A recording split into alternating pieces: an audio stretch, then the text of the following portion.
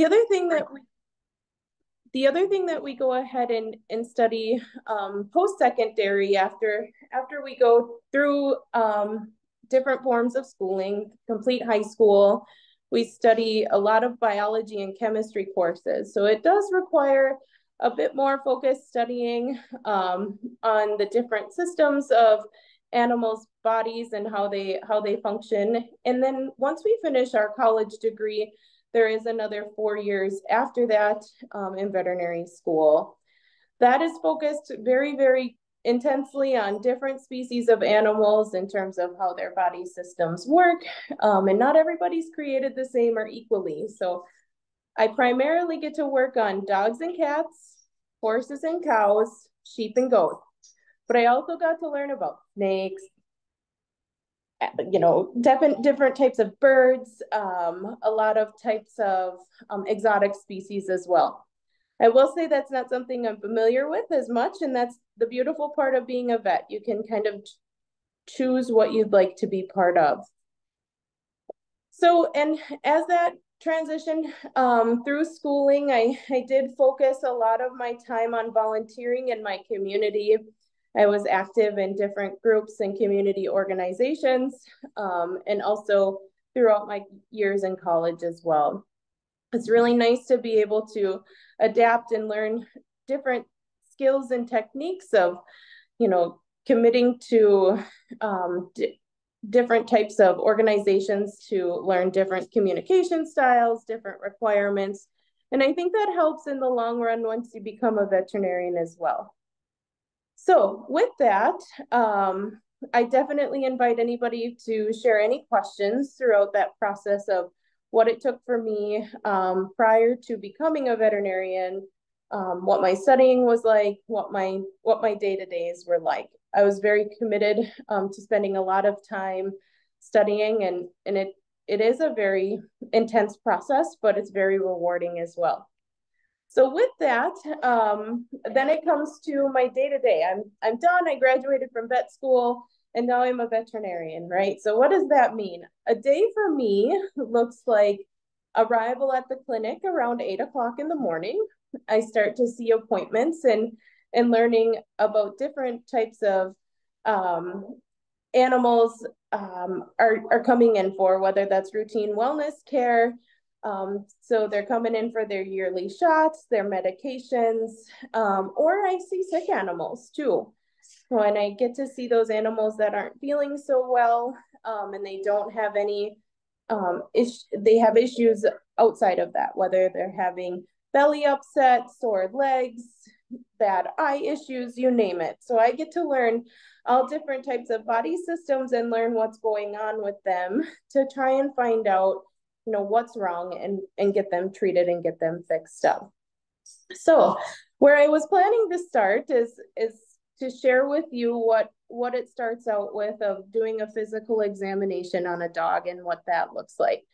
I know that all of you lovely people got to see the image of my dog Luigi on my presentation slide, and now you'll get to see him in person. With me today, I have Sarah, who is my veterinary assistant, who is going to assist in showing you guys on how she plays a very, very critical role in my ability to do my job as well. So I will set that aside. Well, first, before I start my exam, I'll show you kind of around what it looks like here in our rooms. I'm in a physical exam room here. Luigi's playing with Sarah this morning. And there's our exam tables that Luigi will be on, and he gets to be on a really nice soft rug. That's a scale to be able to get his accurate weight and tell us proper dosing of medications. And then I go ahead and start with my physical exam. So I will set this up for you guys to be able to see that. I do have an accurate weight on Luigi already, so I don't have to weigh him. That's a nice opportunity for cats, as cats are much smaller animals and don't need to have a large scale. So when I start looking at my patients, I look at them kind of from front to back. So I make sure their eyes are nice and straight, and that they're able to see me by putting my hands in front of their eyes, Then we go ahead, as long as they're nice, we get to look at their nice pearly white teeth and make sure they don't have to see the dentist, and make sure there's no issues there. Luigi looks good today. Then I look in their ears. I go from their head to their toes, look in their ears. Everything looks great there. I'm feeling along their necks, feeling any type of lymph node enlargements, feeling how nice these legs are, that they can move back and forth appropriately. And Luigi thinks that he gets to have a lovely massage today. Then I move to their back, making sure everything is nice and even. I feel his little belly and make sure he doesn't have any painful spots or abnormalities in his belly. I feel for his pulse. So in a human, we get to feel for their pulse here. On a dog, it's on the inside of their back leg. We know that that's doing well. We feel their knee joints and make sure everything's motion appropriate and they don't have any hip pain. And then I get to use this really cool tool called a stethoscope. What this is going to do is allow me to listen to all the different compartments of Luigi's heart and make sure that it's good and strong and doesn't have any abnormalities that I note. The other opportunity it allows me to do is go ahead and listen to his lungs as well. I love my patients, so I'm okay with puppies giving me kisses. And certainly it's nice when they're extra friendly. So when I listen to their heart, I put this stethoscope on the side of their body here on either side. So you got to listen on both sides, just behind their front leg. And you can listen here. And then their lungs are in the area just around their rib cage as well. And then go ahead and I also listen on the other side as well.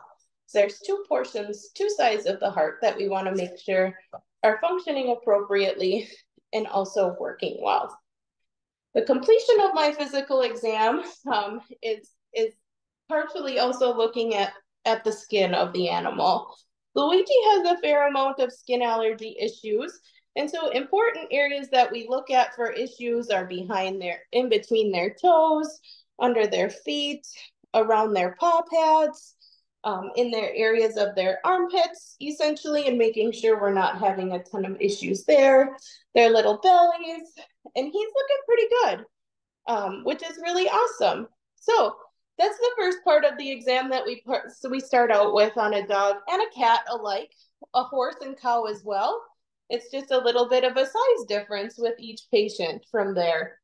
In addition to us being able to do their annual physical exam and making sure they're nice and healthy, we may also have to do a blood draw for annual blood work screening and going ahead and making sure all of their kidney and liver function is appropriate and that they're not having any issues there.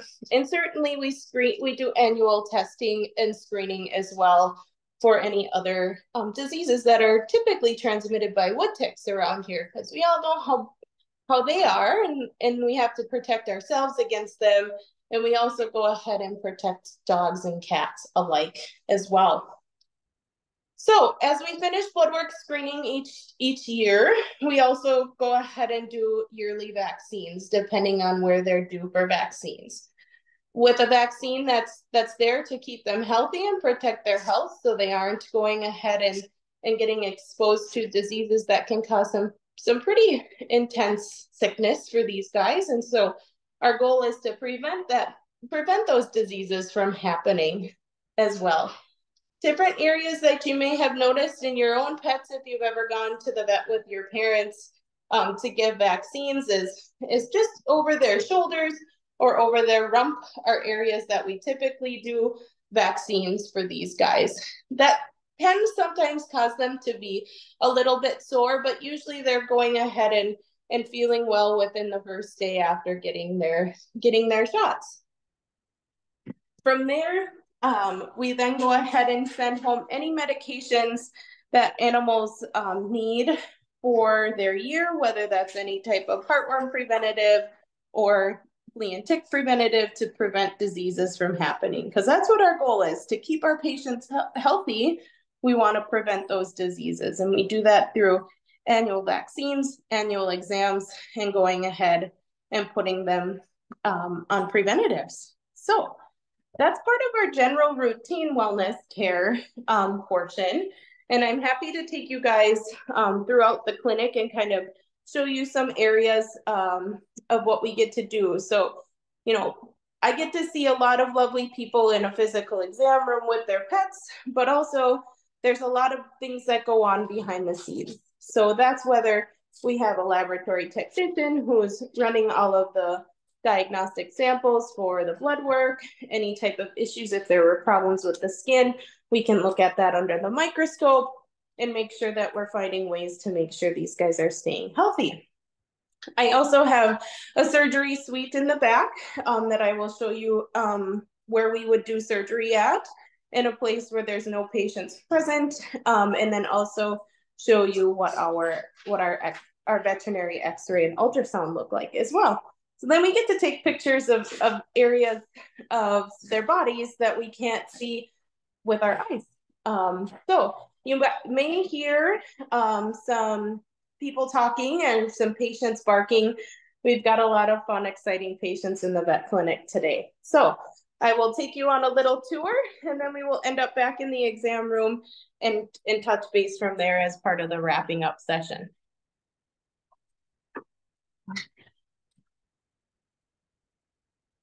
Also at our vet clinic, we do also have some cute clinic cats. Elfie says, good morning, everybody. I hope you guys are having a good day. Awesome. So as you can see, we have a microscope here at the clinic, and we're able to go ahead and look at samples under the microscope that we can't see with our regular eyes, and that allows us to magnify things that can be happening on animal skin or on a lump that they may have. These are our machines for going ahead and testing any type of blood samples. These are our tubes where all of our samples are collected. This machine is going to test for any issues with kidney and liver function. And then this is going to read any red blood cells. As you can see, we have some samples rocking here as well. These tools here are called a centrifuge. They are going to spin really, really quickly and get our samples to the place that we need them, and going to make sure that these we have the abilities to assess the appropriate sample types from there. All right, now we are going to move to one of our surgery areas. I will show you this area here first, is where we do most of our emergency care work, in terms of our patients are dropped off during the early portions of the day for us to work into our busy schedule. We can do an evaluation and go ahead and make sure that they're healthy. And if we have to do any non-sterile procedures like cleaning a dog's teeth, we can do that here as well. Yes, you did see a canister of peanut butter. That is one of our treats that we go ahead and delight our canine patients with, to allow for them to have a happy and fear-free visit. This is our dental x-ray machine. So I can take x-rays of the dog and cat's teeth, just like we get when we go to the dentist every single year, and go ahead and help us guide in determining whether or not we have to have anything removed, or if we can just clean their patient's teeth. This next area is one of our sterile surgery suites. As you can see, our patients have a really nice warming blanket on the table and a towel underneath them to help cushion their time on our veterinary surgery tables. Behind it is a machine called an anesthesia machine that's going to allow us to keep them under anesthesia and provide fresh oxygen to them and keep them sleepy while they're having their procedures. We also do have an anesthesia monitoring machine here that's going to make sure we can watch the heart rate, their pulse, how fast they're breathing, and watch their blood pressure, which is pretty cool. Just like when we go under anesthesia for any type of procedures. Aside from that, we do have airway tubes here that are used to go ahead and protect a patient's airway when they are under anesthesia. We do place IV catheters within them as well, to allow them to be able to get IV fluids during their procedures, and certainly keep their blood pressure normal as well. So it's a very fun process in the sense of getting a patient ready for surgery. We usually have to shave their fur and scrub their skin very, very clean to allow us to perform their surgery in a sterile fashion. The next place I have you guys is in our x-ray room. So we have a nice x-ray, digital x-ray here that we can lay our patients in a certain positions and go ahead and capture the images, and then we read them there on the computer. The last diagnostic tool I want to share with you today is our ultrasound. It's dark now, but we use this little ultrasound probe and place this on areas of their body, of a dog or cat's body, to be able to tell what's there, if there's an abnormality, or if there's fluid present, or if we have to take and obtain any samples on a very guided fashion. So it's essentially another way for us to see how to do our job safely for our patients from there. Awesome. So at that rate, typically we have our patients in different recovery stalls and areas for them to be monitored very closely and taken care of with one of our veterinary nurses after they have a procedure done on any day. We do surgery every day of the week. I typically have a single day of the week that I do surgery on, and that is typically on Tuesdays. So my Tuesday mornings are really, really busy. And I'm usually working very closely to get my patients ready for their procedures, talking to their owners and making sure any of their questions or concerns are answered from there. So with that does complete my tour of the clinic. I know that I'm sorry, I don't really have a concept of time, but I'm happy to turn this over for questions if that's applicable, or if any of you have any type of guidance you'd like me to speak upon. Thank you so much, Dr. Koosmann. That was really exciting for all of us. I know I want to be a vet now. Oh yes, it's pretty fun. There's a lot of very rewarding things. And Luigi was such a good model patient for all of us. God. So we have a ton of questions that have been coming in, and I have been trying hard to kind of put them in categories here so that with the time that we have, maybe we can get to as many of them as possible. Some of them are about you and some are about your patients. So I'm going to start with a question that came in about you. How many years of schooling, can you remind us, did it take after you finished high school? How many more years of school was it before you could start your business? I went to school for 8 years after I finished high school. Okay. I did 4 years at my first college, and then 4 years at my vet school college. Okay. And what was it that made you want to become a vet? What was your inspiration? Oh gosh, thank you for asking that question. So what I actually had an experience with my colleague here. I was born and raised on a farm, and so we had a cow at one point having trouble having a baby. And Dr. Dan here at the clinic did a C-section in the field or at our farm. And it was really cool to be able to see that little baby calf be born alive, and the cow continued to do very well and thrive as well. So that was definitely my inspiration. And that was the moment that said, I want to help animals and also help people, because people come along with their pets, and I love people. Yeah, awesome. And I think that's an important thing, is that even in any job we do, we have to work with people and care about the people, even if the job isn't with people. That's correct. Yeah. Another question this is an aside question, will remind us of the clinic cat's name that we saw, that fluffy cat. Oh, his name was Elfie. Elfie? Okay, yes. There we have it. Great. So here are some questions we have about, you make house calls as a question. So in the form of house calls, we don't go to the house for dogs and cats, but we do go to a farm and do treatments for horses and cows out at the farm. So we do drive to those locations, but our house calls are not. We don't do house calls. We have animals come to the clinic. Okay, and here we have a question that just came in. How many dogs and cats do you typically work with in a day? So who come those that come into you?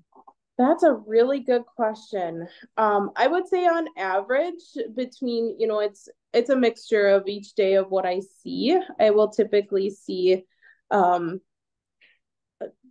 it can vary depending on my duties, but to typically 10 to 15 patients a day.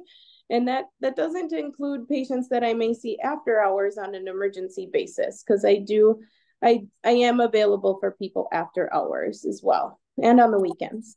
Okay, and then there's some specific animal diseases that we had questions Oh, about. How have you treated and have you worked with animals with pink eye? And there are questions on just general, like how you address dermatology issues with animals. And okay. another question was, do you do ultrasounds on pregnant animals? Oh, And have you cool. attended to Absolutely. birth? There's so many Yes. good questions here. Oh, this makes me happy.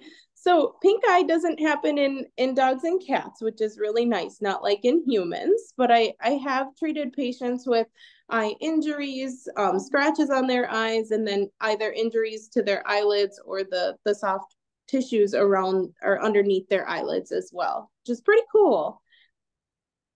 And Uh, there's a question: do animals use the same medications as humans? That's a fantastic question as well. A lot of them are very, very similar. Yes, absolutely.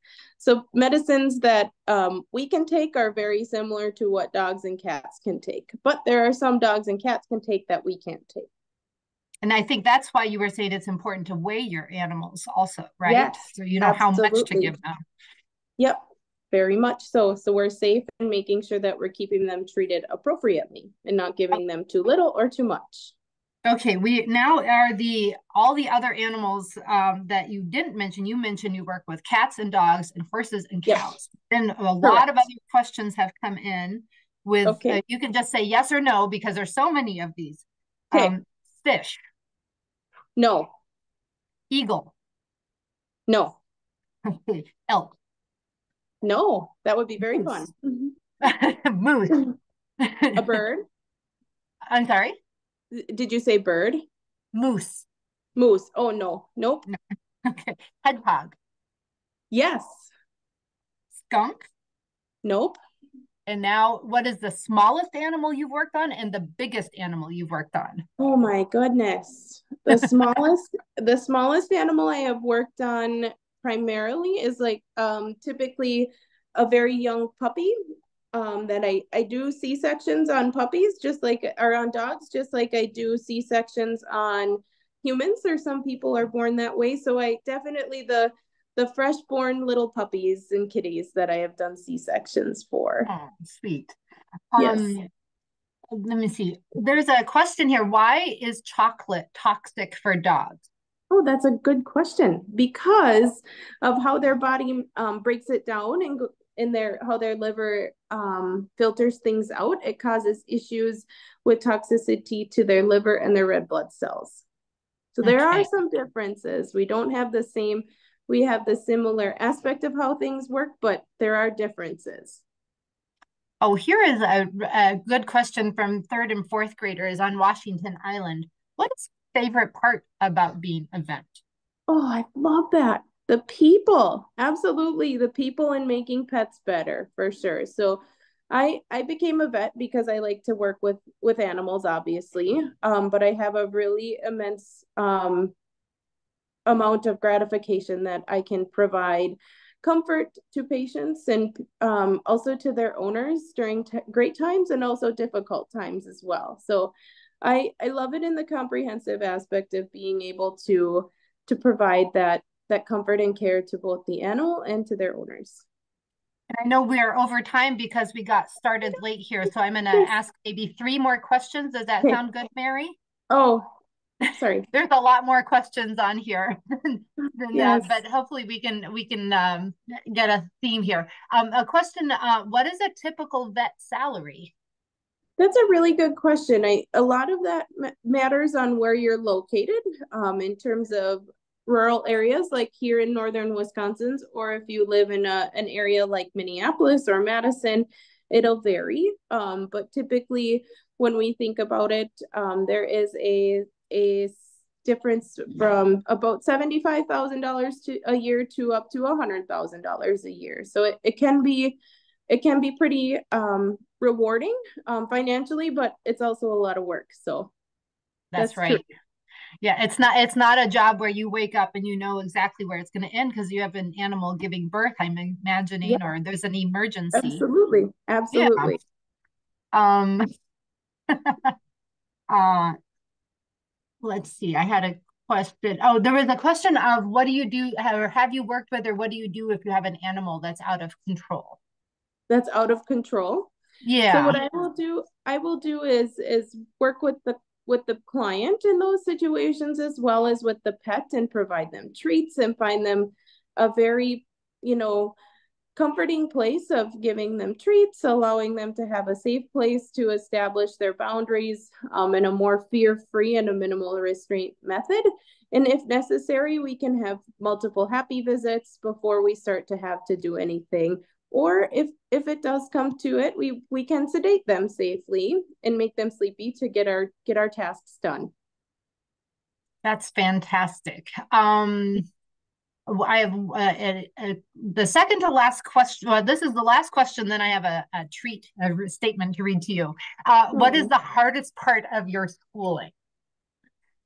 The hardest part of the schooling is the amount of course load. So in vet school, I would is the hardest portion. And that takes there are a lot of classes, there's a lot of information and a lot of very intricate details that we're learning about different types of animals, whether that's any species. And that can get a bit overwhelming, just simply on the amount of information that you learn. And finally, we have in the chat. There's a comment here from a teacher's last name, I think, is Pinner. It says, "Thank you, Dr. Fay. I loved having you as a student in my eighth grade class in Yep. Mellon. That Yep. teacher must be so proud to see you grown up and working and talking to their students right now. So thank you Yes, so much for your you're time. We welcome. loved having you join us today. Gosh, this was awesome. I'm so happy that I was able to and reach to so many students, and thank you for taking your time to learn about my lovely profession. Thank you so much. You're We'll welcome. see you around. Bye bye. Awesome. Bye-bye. Bye bye. Thank you, Dr. Fay.